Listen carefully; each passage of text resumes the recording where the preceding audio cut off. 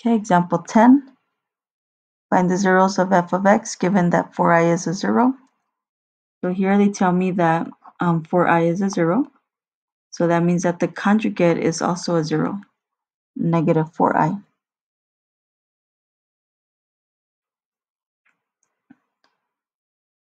Since 4i is a 0, then what I can do is I can use synthetic division.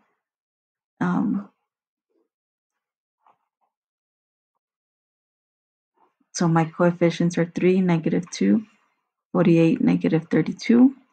Bring down the 3, 4i times 3 is 12i. Negative 2 plus 12i. And then multiply that times 4. So 4i times 2 is negative 8i. And 4 times 12 is 48. Times I is I squared. I squared can be replaced by a negative 1. So we get negative 48.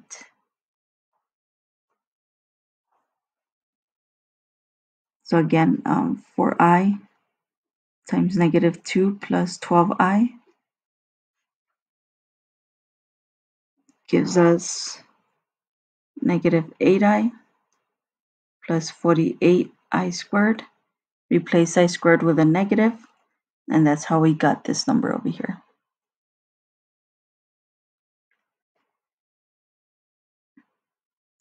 So now 4i, or negative 8i minus 48 plus 48 is just going to give me a negative 8i. Times 4, that gives me a negative 32i squared. I squared is negative, making that a positive 32 plus a negative 32, so that's going to give me 0. So we know that that is 0. So my quotient is going to be 3x squared plus negative 2 plus 12ix minus 8i. Okay, so these are your coefficients.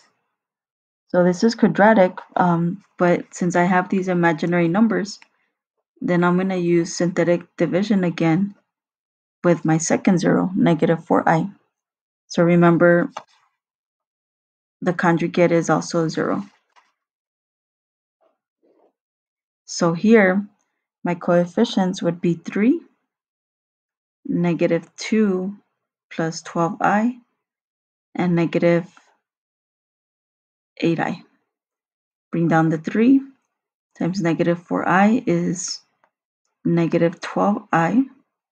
So if I add negative 2 plus 12i plus negative 12i, the 12i's cancel, giving me a negative 2.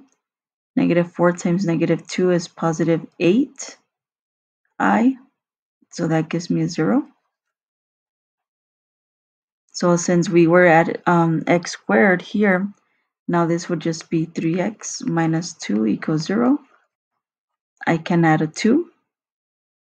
So 3x is equal to 2. So my 0 will be x is 2/3 if we divide by 3. So my third 0 is 2/3.